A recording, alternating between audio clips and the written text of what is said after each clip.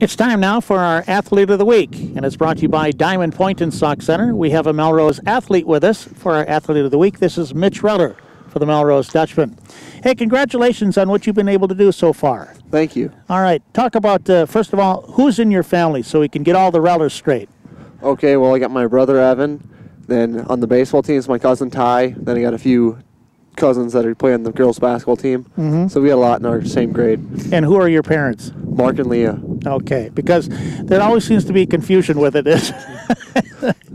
So which Reller is out there right now, and who is his? That's Ty Reller at first base, and his dad would be Russ. Okay, real good.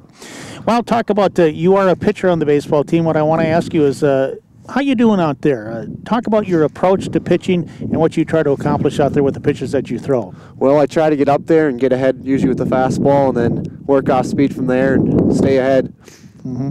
How's the breaking pitch? It's getting better. Been working on it a lot lately, so yeah. All right. You know, you've been a pretty good thrower for so long. I can remember when you were a young kid. Talk about the history of how you've come along in a baseball player. When did you first start to play, and what have you done? Well, we started real young in probably like 4th, 5th grade in traveling team. Then really worked on it from there all the way up to school ball in 7th and 8th grade. Just keep progressing until you got to the varsity level. I have to bring up basketball, too, if you don't mind, okay?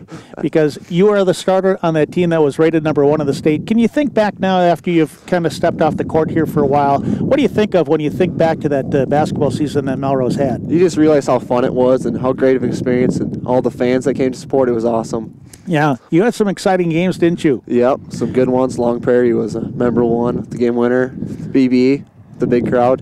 Yeah, all right. So now, high school is kind of wrapping up for you. This baseball season, it's kind of going short here for you. But what about any plans after high school? Well, this summer I plan to play with the Freeport Black Sox, and then next year I'm going to try to play baseball at Morris, see how that goes. Okay, where, at Morris? Yes. Oh, is that right? Now, who's down there? How did you get attracted down there? Well, my brother plays basketball down there. Then I filled out a recruiting form, and they contacted me, and they came watch the game last week. So. How is your brother doing? He's doing good. Yeah, what does he do down there? He plays basketball, and he's going to major in elementary teaching, I think. Okay. So when you go down there, that should be a lot of fun. It's a good place to be. All right.